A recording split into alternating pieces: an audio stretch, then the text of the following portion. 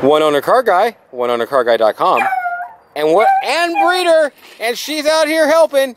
And what I've got here for you today is the Blue Bitty Boogie Bug. And that's a cool name they gave this little car, and I'm going to do this walk around. Here we go. Call me if you're interested in this car. Nathan, 406-546-8748. We'll talk to you. And what I got here for you today is a pretty sweet little car. Sure, it's not everybody's car, but it's a cool car nonetheless. This would be one of the coolest cars at the car show that you could just kind of sit there in your little lawn chair, answer questions while people oogle and goggle and giggle over your car. They'll definitely giggle. I was pulling this home on my 26-foot trailer, and I'll tell you what, some of the looks we were getting when I was backing this thing in, because 26-foot trailer, this don't take up much room on a 26-foot trailer. It's a small car, it's 100% electric, and it's a 1980 Comuta-Car Citicar, and there's a couple more names they had for them. Commuter Vehicles is the name of the company. This is one of the last ones where you're going to have more of the options and stuff. And there's some things about this one that's kind of cool up above and beyond the fact that it's a 100% electric car. It's had some upgrades and additions by somebody who was pretty darn smart. He's an engineer or something, and I actually called him up and talked to him for a while. And I'm going to show you down underneath. As you can see, my shadows are creeping up on me right there. And I've almost lost my day job, my daytime. Underneath, absolutely beautiful. I didn't touch it up here or nothing. You can see it's just got some patina on the springs and such. Tires seem in good shape. It takes a trailer tire. Little titty still on the side. All this stuff, I did touch it here. This is an exterior review. Now, I should have blown this out a little bit, but I didn't. So you got some dust on it. He had some styrofoam separating the batteries, and there's a wood floor in this battery box that should be replaced at some point. All this stuff here, it should have been shot down and blown up and cleaned up a little better. Like that is all just dust on here. Just dust. It's just, this was forgotten to be picked up because we forgot the solar panel actually moved. Now it's got the solar panel here. Do you think these are $49 a pop? But I think it's twice that size. I'm not sure. You can look on eBay and such. It's got really cool little lines in the front. It's a cool, cool car. I think that charges something, but I'm not sure what. Now that's where we're going to be a little short on telling you what this thing is all about, because I don't know a lot of the stuff about this thing. I am not a Citicar electric car professional. Now this car will go on my YouTube, Cereal Marshmallows, and then it will go on eBay and my website. Hopefully on YouTube, some of my subscribers who are much smarter than me on lots of cars will be able to help me out. There's a cobweb there that comes free with it. Now there's the motor. I rebuilt the motor. You can see the nice bright blue in front of the Dana axle, actually. Now it's got batteries, and actually we were working on this thing and all of a sudden it started buzzing at us. And it actually started taking a solar charge. But at this point, I'm pretty sure you're going to need to be replacing batteries. They've been in here for a while. Now, it was last registered in 2013. And one of the main reasons the guy got rid of it was replacing the batteries. Now, I get batteries from a guy that does batteries a whole different way, and he gives me refurbished, nice batteries, cheap. In fact, I'll show you the battery. This is a core I have. These are two batteries from him, and you can see that one I just got on 316 and 216. These two batteries are brand new, well, brand new refurbished. I get them for $35 a pop. And this one here I got specifically for my winch. This is a $350 Optima yellow top, high performance, stinking heavy duty battery. He'll get you these if you want. He also got me these, which are good regular RV batteries. So on just a regular RV battery, you'll be about 50 bucks a piece. And I might as well just tell you in this video how exactly that works. There's two in the back. And like I say, it's not just a regular one. These are a heavy-duty, heavy-cycle RV type boat, trailer battery, whatever you want to call it. Now, these two wires here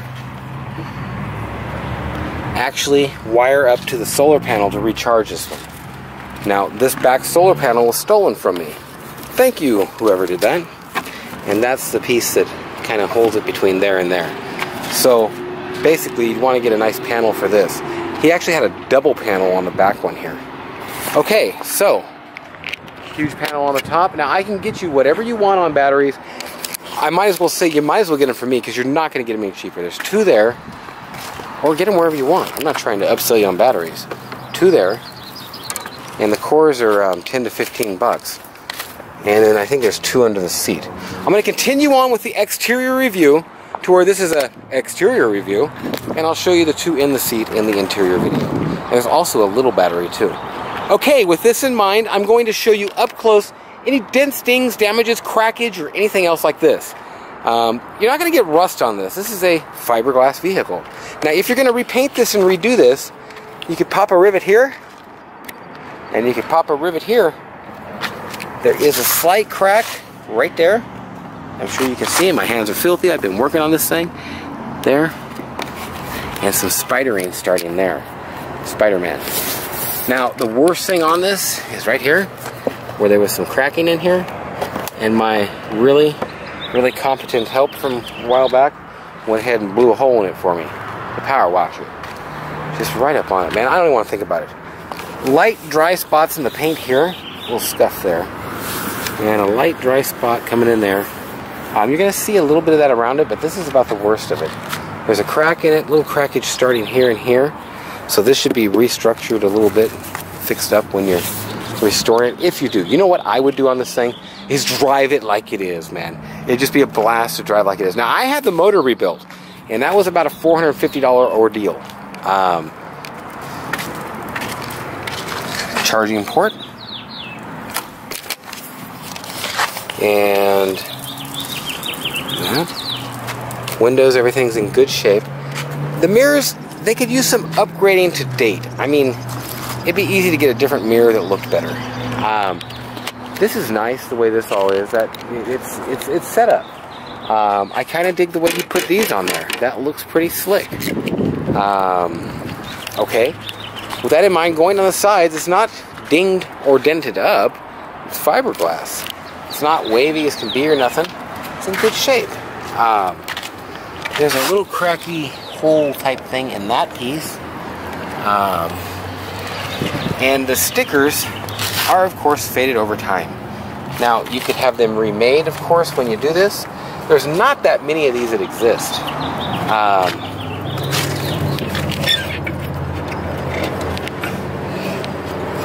I have the keys somewhere.